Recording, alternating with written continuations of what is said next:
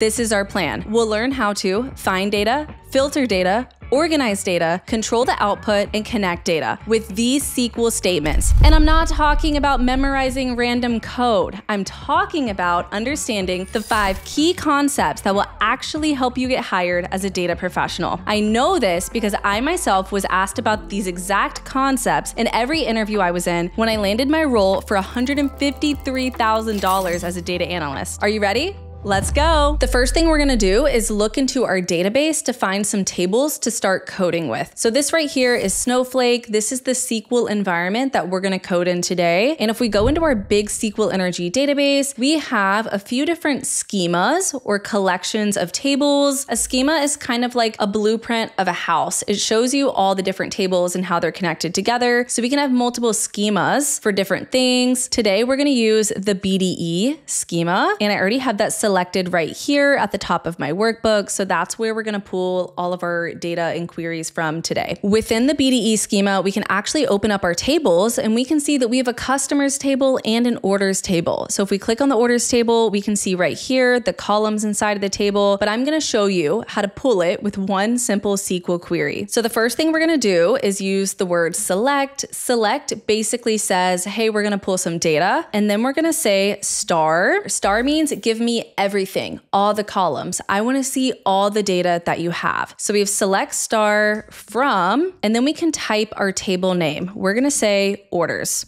And if we run this, we are going to get the entire orders table, all the columns. So this right here says select everything from orders. And you may notice that I did indent the star and the orders. You don't technically have to. You can type everything out on one line technically, because spaces and lines and indenting, those things do not matter in SQL. You're still going to run the query and not get an error, but it's a best practice to always put each SQL clause on a new line and then everything related to that clause on a line under that indented. That's how you can ensure that your queries stay organized, especially when they get to be huge. Sometimes in the real world, they can be hundreds of rows. So you have to be very neat and organized. All right, you just wrote your first query. So what happens if you want to pull specific columns? We can actually erase the star and type specific columns. Let's say we want to pull our order ID, and then we're going to add a comma. And then under that, we can add another column. Let's say customer ID. And now if I run this,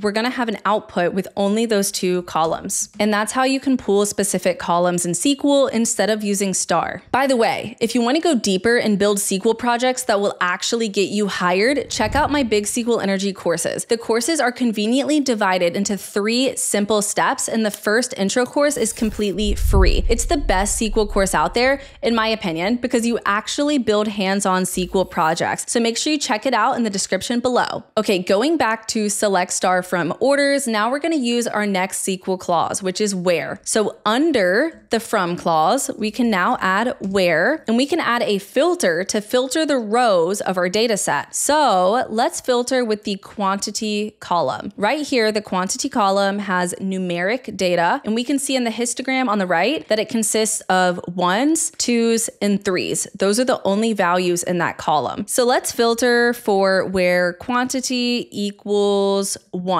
And now we can see that the only rows in the output are 1s with a quantity of 1. The 2s and 3s were all filtered out. And you can do this with any operator. You can do this with an equal sign, or we can turn this into a greater than sign. And this is going to give us now anything greater than 1. So all the 2s and 3s. And we can also do greater than or equal to. So we can use a bunch of different operators to get really precise with our filtering in SQL. But this column right here, the quantity column, this contains numeric data. It contains numbers, and in this case, integers. But what happens if we want to filter for text data? Look at our product name column. We have laptop, mouse, keyboard, monitor, all these words. This is text, right? It's not numbers. So we have to treat it a little differently when we filter. So now we can erase this, and we can say product name, where product name equals laptop. Let's see if this is going to work. It's not going to work because text data, you can't just type it as is, you have to put it around single quotes in SQL. That tells SQL that we're looking for a string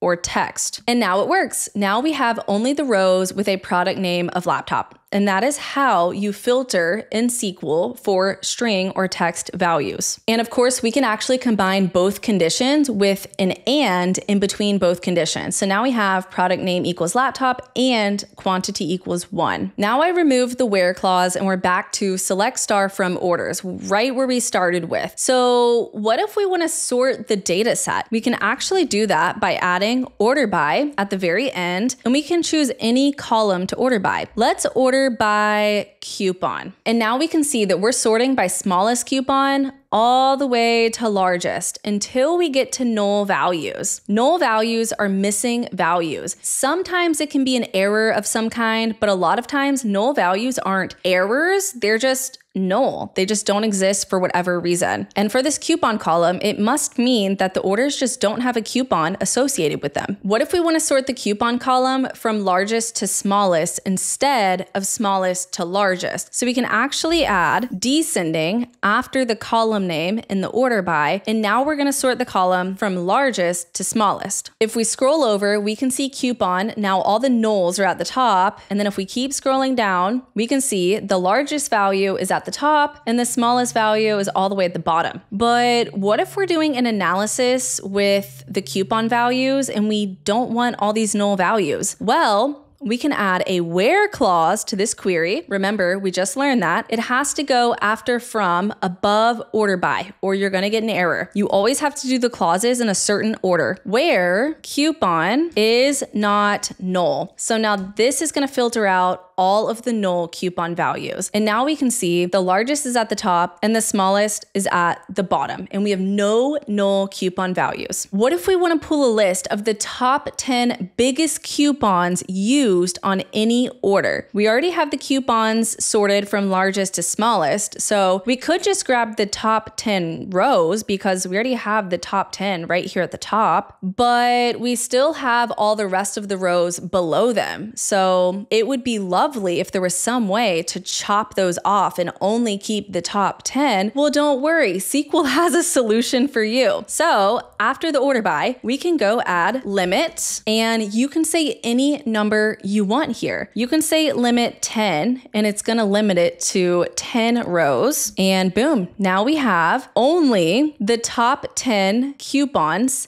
and all the corresponding data for those orders because we sorted by the coupon value in descending order and only kept the top 10. And you can of course choose any number here. We could do the top 1 to find the largest coupon value, which is $588. You could do the top 47, and that's gonna give us 47 rows. You can put whatever number here. Limit is a great way to explore just a little bit of a data set without pulling all the data, because in the real world, you have millions and millions of rows. You can't pool all of those rows every time you just want to explore the data and look at the columns and get a feel for the data set. Because not only is that going to take forever to load, but it's probably going to cost your company a lot of money if you're pulling that much data. So anytime you're just exploring or experimenting, always use limit. Either limit 100, maybe limit 1000. Anything other than pulling in all the rows is going to be a better solution. So this right here is an example of using all 5 of the SQL clauses that we've learned today. Of course, you can change these up as much as you want. We can say where customer ID equals 5 and price is less than 300. And maybe we want to order by order date descending, and we can do limit 10. So this will pull for customer ID number 5, whichever customer that is, only the orders less than $300. And then we're going to grab the most recent 10 orders because we're sorting by order date descending. So that's going to put the most recent ones at the top, and then we're only keeping the top 10 most recent that meet that criteria. And we actually have no results. So this was not the most exciting example. Okay, instead of less than $300, I'm going to change it to less than $2,000 to make it a little less restrictive so we actually get some data back. And now we can see that these are the top 10 most recent orders for this customer that are less than $2,000. Okay, I know that was a lot at once, but I promise the next thing is what's gonna really take your SQL to the next level. So make sure you pay attention to this part. So remember, this is our orders table. But if you remember at the very beginning of the video, we also have the customers table. So let's see what this looks like. And here's a list of all of our customers. It's a lot smaller than the orders table. We have an ID for each customer. We have the first name, last name, address, state, email, phone number, and gender. But we don't have all of this data in the orders table. All we have is the customer ID, and we don't have all the other fields in the customer data. So if only there was some way to connect the two tables and grab columns from both tables.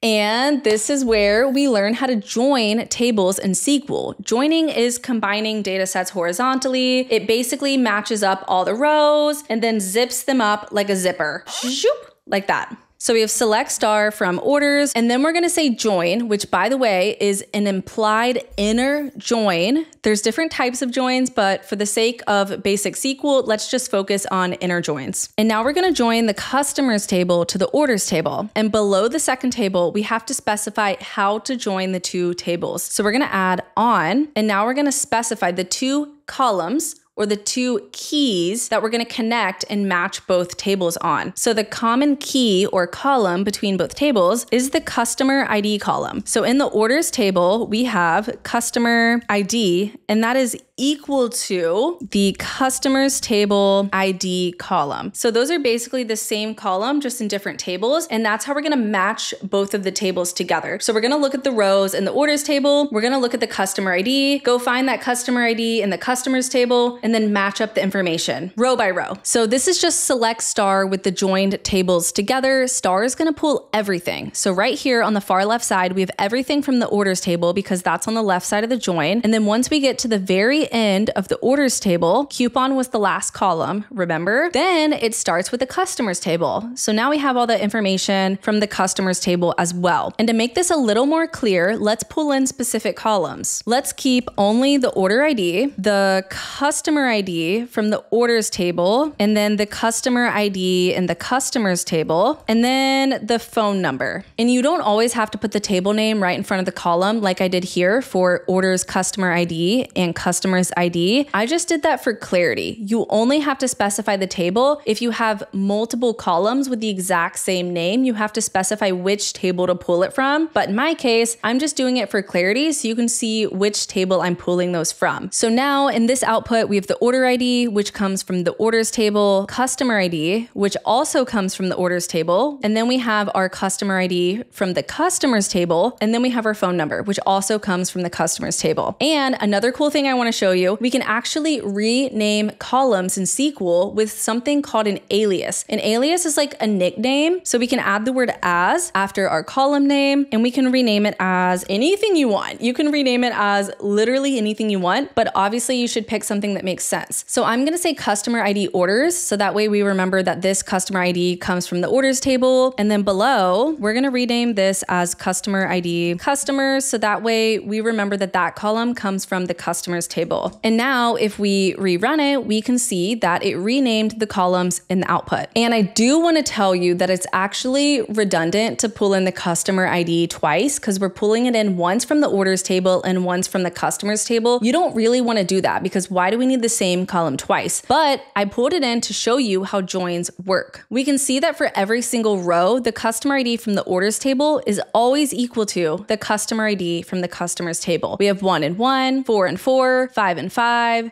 7 and 7, 6 and 6. The reason why is because that is how we joined our two tables right here with on. That is the column in each table that we matched up to join the tables. So in the real world, you don't want to pull in the same column twice if it doesn't actually matter. So you can actually just comment one of these out with 2 dashes like this, and that's going to be excluded from the query. And here we go. Here's what's amazing. With these 5 concepts, you can already answer tons of business questions that companies are trying to solve. For example, who are our oldest customers? What cities do most of our customers live in? And what are our top selling products? Now look, if you're serious about landing a data analyst job and want to build actual SQL projects for your portfolio and actually get hired, I highly recommend you check out Big SQL Energy Intro, my complete newbie course where we build your first project together in SQL. Otherwise, watch my next video on SQL optimization. It's a perfect next step after this video. Thanks for watching, and I'll see you in the next one. Bye!